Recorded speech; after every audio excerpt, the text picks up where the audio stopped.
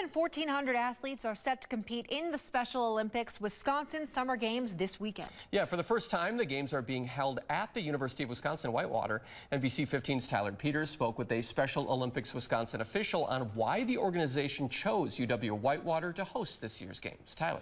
Yeah, Mark Maria, the organization tells me this year's Summer Games took a full year of planning and preparation.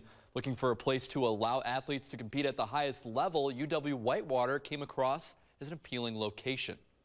This is the first time we're involved in the Summer Games, and we're thrilled to be a part of it. Thursday's opening ceremony kicked off the 51st Special Olympics Wisconsin Summer Games, and it's the first time UW-Whitewater is hosting it. Morgan Anderson, the director of camps and conferences for UW-Whitewater, says the university worked closely with Special Olympics Wisconsin to create a welcoming environment for athletes. Serving individuals with all abilities is a priority mission for UW-Whitewater.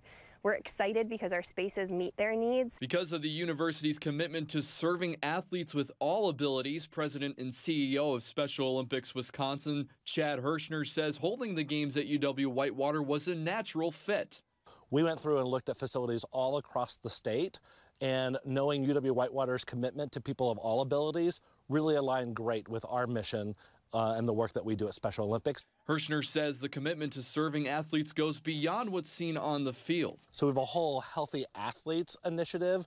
So while the athletes are here, they can get free hearing tests. We have our partnership with Delta Dental. Athletes participating ranging from ages 4 to 94. The games will feature competition in track and field, cornhole, powerlifting, soccer, and tennis, spanning over the course of Friday and Saturday. When you talk to the athletes that are involved in Special Olympics, it is part of who they are. It is part of a sense of community. It's a place where they feel that they can belong. Now, Hershner says they're still looking for volunteers for the weekend. If interested, head over to SpecialOlympicsWisconsin.org. In studio, Tyler Peters, NBC 15 News.